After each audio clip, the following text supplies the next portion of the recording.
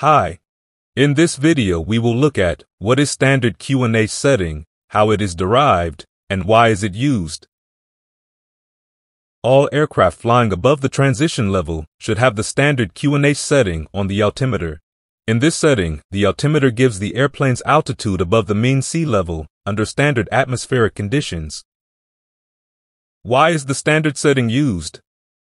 Even if an aircraft takes off from an airfield at sea level or from an airfield at higher altitudes, only if these aircraft have the same altimeter settings, a safe vertical separation can be provided between them.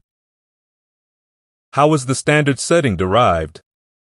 The standard QNH setting is 1013.25 hectopascals.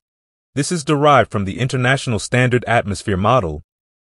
The ISA model gives the average atmospheric conditions at sea level, which is pressure, temperature, and density.